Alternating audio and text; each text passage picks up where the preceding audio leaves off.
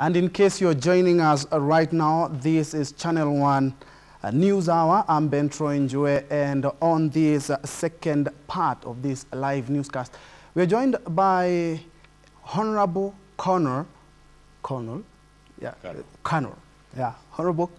we used to say Colonel, but Honorable Colonel Geoffrey Kigangi, who is the Member of Parliament for Mbeere South. Thank you. Karibu Mheshimiwa. Asante. By the way, many people don't realize that you used to be the aide-de-camp of the retired President Mwai Kibaki. Yes, I was. I was aide-de-camp for the former president, His Excellency Mwai Kibaki, yes, for 3 years before joining politics. Okay. First things first, what's your take on the just announced KCPE examination for this year? Thank you. Let me first start by congratulating the top students, yes, and in particular Michael Mbeere, yes, who did very well. Secondly, I want to congratulate the Ministry of Education, yes, and in particular the Cabinet Secretary for Education, Mr. Makoha, for very well supervised examination. The examination came during the rainy season, and there were challenges, but we saw a lot of effort being done. In my neighboring constituency, yes, actually the river swelled, and the exam could not go in, and the helicopters came, yes, and lifted the examination to the school, which is really commendable. yes. And lastly, this exam has been announced in record time. Yes, 17 days actually. 17 days. Yes. It is very commendable. I think it's always good to say, to call out a good thing. Indeed. It has happened. Indeed. The CS, Professor Magoha, today talked about improvement of performance, and especially in the public primary schools. And can we count this as a big success to the free primary education started during the Kibaki regime? Absolutely. It is a success, even though I don't know all the statistics. Yes. But the fact that out of the 4 top students, yes, it's 2 from public schools, yes, and 2 from private schools. yes.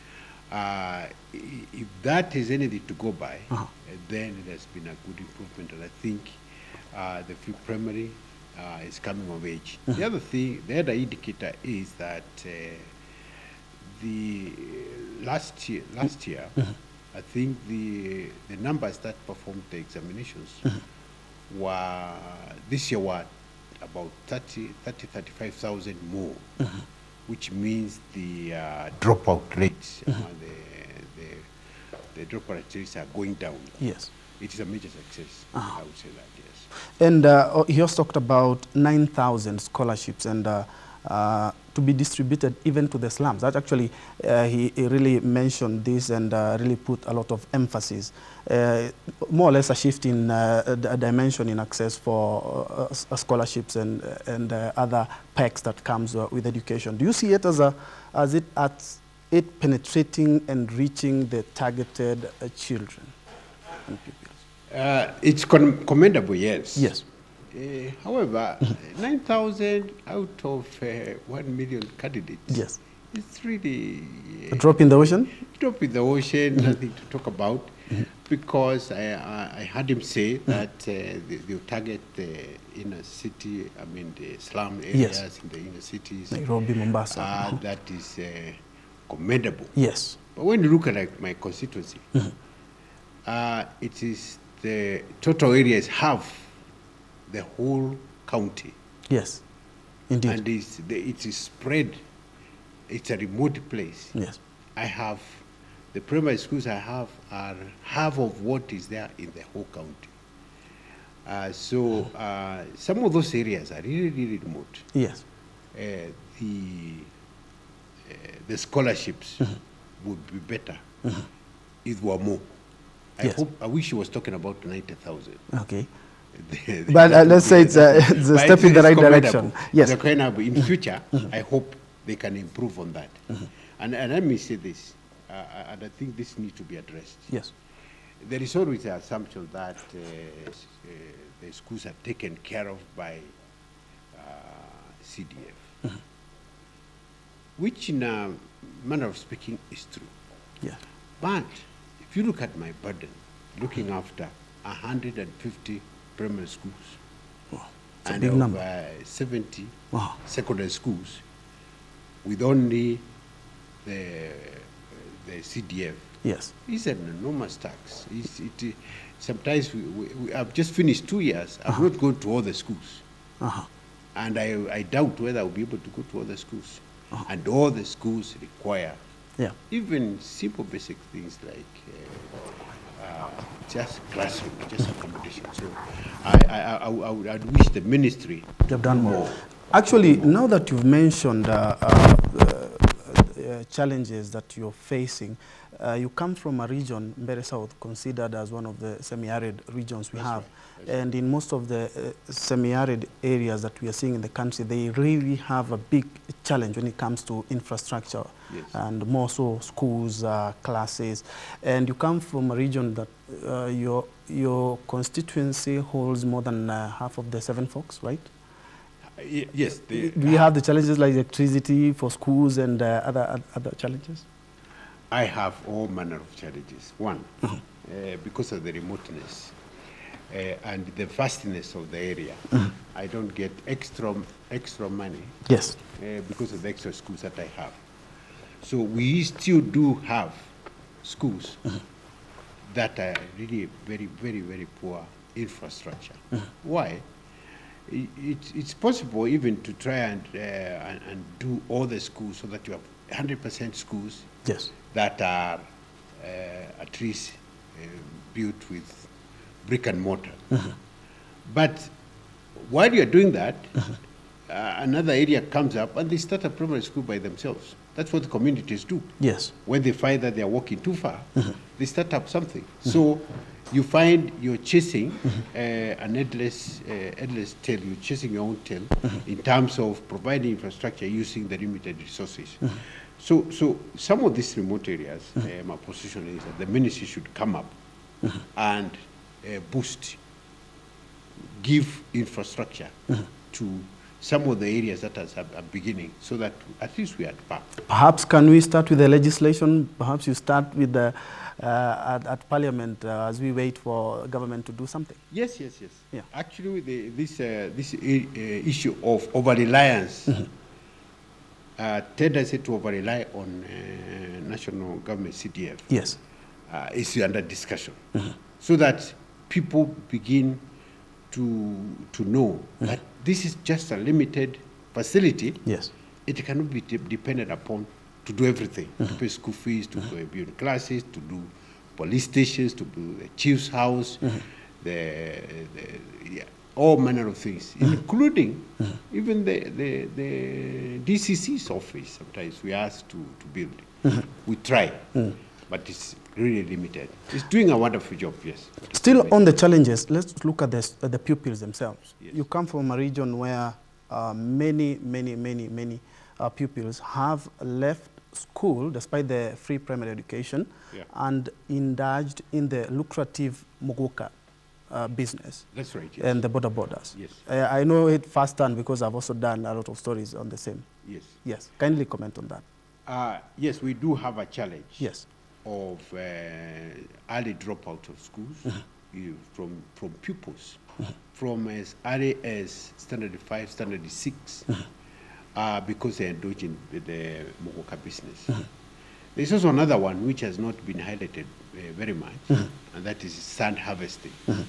And the reason for this is that the area is kind of remote, dry, and for the best period of the year, the only source of income that they have is either sand harvesting or the sale of Mbeere, the Mukoka. And these students drop out when families are struggling.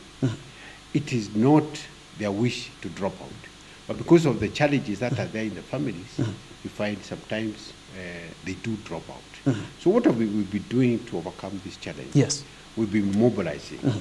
I go to every school to open the projects, and when I go to the project to open the projects, the school community is always there. There's teachers, the students, and the parents. Yes. And the board, the teachers, the parents' representatives are there on the ground. Yes.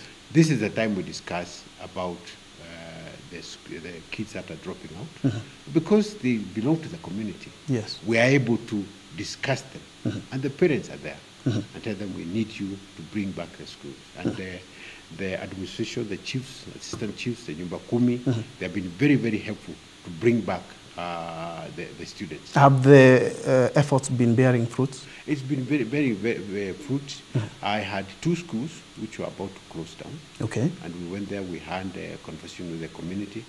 And the community also pointed out some of the challenges they have about the school. Some of them have to do with the bursary, the school fees. And we were able to iron out. And those schools are now doing very well. Yes. In fact, they are pulling out kids from other schools. Okay. And I think also once the leadership pays attention, then the confidence is built in the community about the school, and the school improves. By passing, Professor Magoha also noted that as praising the boy child and the girl child, but said perhaps, actually there's the exact word he used, perhaps we should also look on how to empower the boy child. What's your views on this? 100%. Yes. And that's particularly in my constituency. Most of the kids that drop out of school to go do business in Mbeere and to do sand harvesting are actually boys. Yes, true. So I have a particular challenge with boys. Okay. But I wouldn't say that we drop the girl child and go for the boy child. Exactly. But I think the peculiar challenges of a boy child we should be looking to. Indeed. I know our time is up, but you're also a Mount Kenya leader and you know the BBI. Just one word, please, as we wind up. BBI. Yes. And a Mount Kenya leader. Yes. I think the nuance is that we just come from Sagana. Yes. Where we congregated with the president of this country over issues that he wanted to discuss with us. Indeed. And the media, very notorious. You're also on the receiving end. Yes. Reported that, continuously reports that it's about BBI, it's about 2022 succession. Yes. What I can report is that it was not about BBI, it was not about 2022. The leaders of Mount Kenya had their issues. Okay. In particular in agriculture, which is a mainstay in the region. They had issues to do with tea, coffee. Very serious and governance too, right? Governance. Yes. And very serious issues with milk. Right now there's a milk glut. Yes. Milk has gone from, I think, 38 shillings per kilo to something like 26. Okay. And still, the fear that it's still going down because of the glut. There were those issues. And in my constituency, of course, I had issues of Mbeere. I had issues of infrastructure. So there were those issues. Okay. So as for BBI, the president did say it's not about succession. It is not about 2022. Okay. It's about bringing a climate where we can thrive, all of us together. Okay. Thank you. We're still waiting for it, for everything, then we'll decide later, right? You have this conversation again. Indeed, thank you so much for watching Perspective. I have been speaking with Honorable Colonel Geoffrey Kigangi, who happens to be the Mbeere South MP, talking about state of the nation and more specifically talking about today's KCSE and the state of education. Things are different on the ground? Well, we'll put a cap. We'll be right back with business news. Thank you. Thank you. Asante.